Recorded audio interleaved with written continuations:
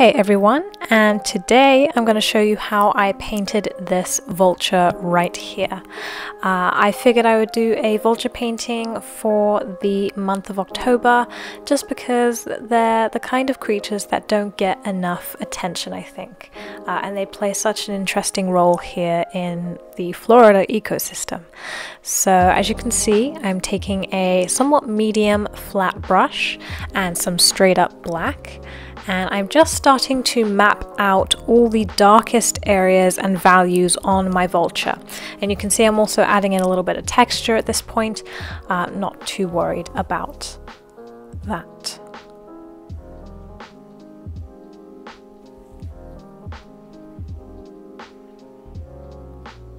And you can see me mapping out each individual feather on the portion of the wing that's showing as well. And just going in all the areas where the darkest values will be found. Now, if you wanted to, you could make your own black if you wanted to add more colors in there, just to give it a bit more depth and interest. I usually make my black by mixing purple, Prussian blue, and a bit of brown, and that makes a really nice black with an interesting sort of depth to it. Next, I'm adding a little bit of white to my black to make this sort of dark grayish mid-tone, and I'm going in all the areas where it's not the brightest but it's not the darkest, so it's just the mid-tone that I'm doing here, and I'm mapping out all of that area. And then finally adding the lightest values by mixing a little bit more white and adding in the highlighted sort of areas throughout the vulture's body.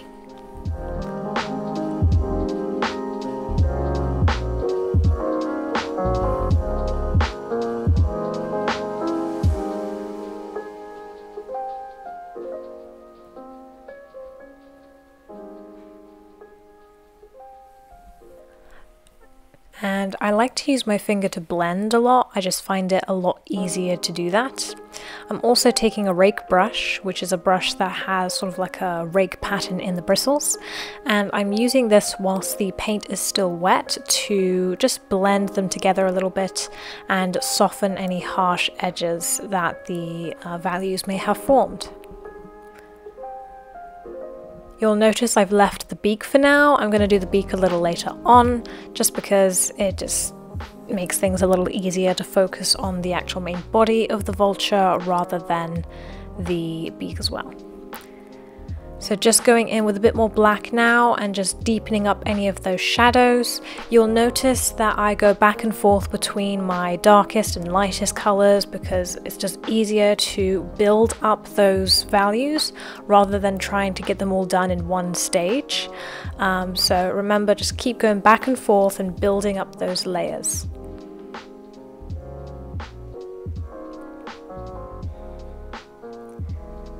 When you're doing your values, you want to pick a direction that your light source is coming from. So in this case, I've tried to make the light source come from the right-hand side of the vulture, where he is looking from, the direction he's looking from.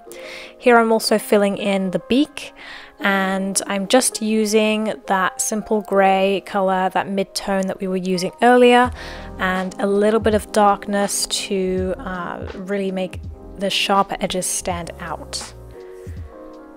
Vultures have sort of this weird little segment at the very tip of their beaks, so I made sure to include that as well. And now, excuse the switch of camera angles. It's a new day where I'm working on it. You can see me going in with the rake brush right here and that sort of mid-grey tone, and I'm going to start to really focus on the textures of the vulture. I really want to start building up that feathery sort of layer of the vulture, and I did make him look a little bit fluffy, I think, but that's okay. So I'm pretty much putting this almost everywhere throughout the vulture. I am leaving gaps in between the feathers. Leaving gaps is going to make your feathers look more realistic and make them stand out better. Remember, animal fur, feathers, anything of the sort, if you're doing hair, it all naturally clumps up, especially the longer it gets as well. So just make sure you keep that in mind when you are painting. Fur, feathers naturally clumps, so make sure you have that different direction in the feathers going. Then switching to that lighter tone by mixing a bit more white into my paint and starting to really map out the highlights better in my vulture. Again, thinking about where that light source is coming from.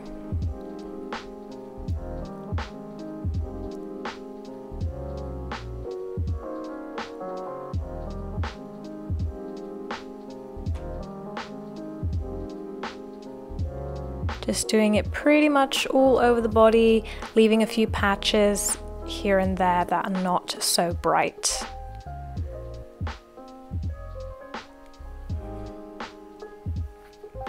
And also don't forget the wrinkles on their face. I'm using my finger to blend it out a little bit and soften the edges. Careful about overdoing it on the face. You want to make sure those wrinkles are more clearly defined. Next, I'm going back in with that black again, like I said, back and forth, and deepening up any more shadows. As you can see, one side of his face or his body is going to be darker than the other due to the light source that I have picked. So you want the shadows to somewhat make sense. It doesn't have to be perfect, you know, you have a bit of creative license if you like, but do try to keep it as accurate as you can. Also doing some shading on the beak and around the eyes and face. So a quick cut there just so you can see sort of what I'm doing with the black there. I've really deepened up some of those feathers or the feathers on the body. The next stage, I'm actually taking a mixture of that black mix that I was saying earlier, so brown, purple and blue, mixed in really well. I actually added a bit more purple than any of the other colors, and I'm now using a glazing mixture. If you don't have glaze, you can use water. Just really water down your paints so that it's more of a tint of color over the top. Now, before you glaze anything, you want to make sure that your underpaintings that you've done already are completely dry. Otherwise, you're going to get colors mixing and it's going to look really muddy and messy. So I'm just glazing this purplish, blackish color over the vulture to really deepen up those shadows. Excuse the random person walking in the back. And then I'm going to let that dry again, and I'm going in with my brightest grey. This is not white, this is just a really light grey, and I'm going to start to really make those highlights pop out of the body. So starting with the face and the beak and just going in and really smoothing those out and blending them into the darks, trying again to make sense of the lights and the shadows. And I did take a couple of little short videos for this painting just because I felt like I wanted to do that. So if you see my phone pop up every now and then, it's just a short video I'm making. And then again, bringing that lightest color into the fur, choosing more selectively the places I put it. You don't want to cover the whole body with this, but you do want to, you know, really define some areas and make them stand out better. Now you can't see too much of the bottom of the painting because of the angle of the camera, where the feathers are a little more segmented, but you do want to make a clear definition between each of the feathers. Here with the eye, I'm just taking straight black and filling it in, and then going in with some brighter grey, like not white yet, just bright grey, and I am starting to put tiny sort of drops of highlights along the face and the beak, and to make the nose a little more defined, rubbing a little bit of that grey into the eye to give it a shine.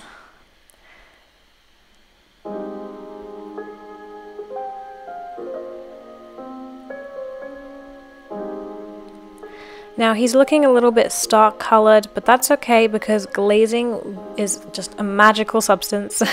You can really bring up the vibrancy, the colors, you can introduce other colors to really make him stand out.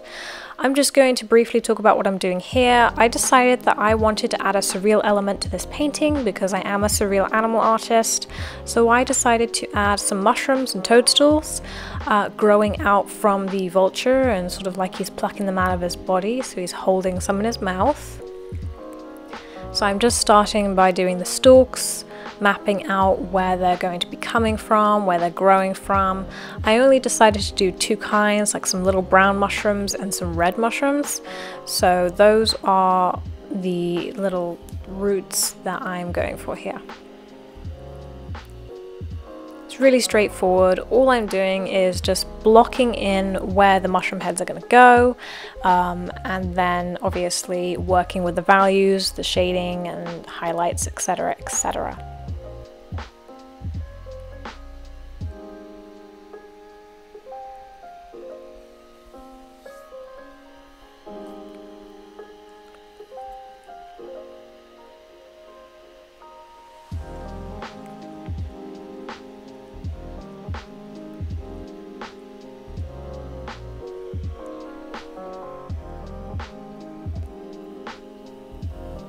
This part did take quite a while, just because mapping out all the individual little mushrooms was, you know, a bit painstaking, but it was fine in the end. I thought about adding a few more different kinds, but honestly I was kind of like, I'm happy with what I have so far.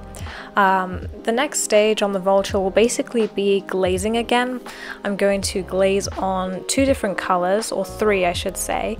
The first color is purple, just straight up dioxide purple, and that's really going to bring out the shadows better and give more of depth to the vulture.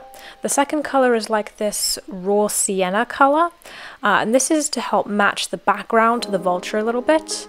And then the third color just being a sort of cadmium deep yellow color, which is just going to help things stand out, give it the illusion that some of his feathers are catching in the sunlight, if you like.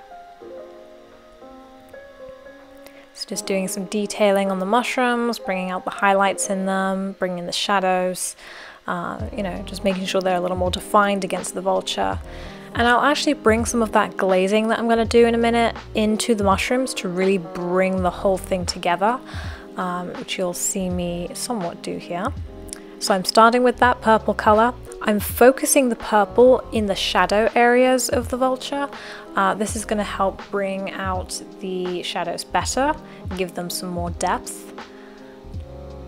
You might want to do a couple of layers of glaze. Remember, your painting or your underpainting needs to be completely dry before you do any kind of glazing at all.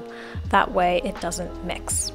Here I'm going in with that burnt sienna color. You can see it's quite, it's kind of subtle right now, but the more layers you add, the more intense it can be.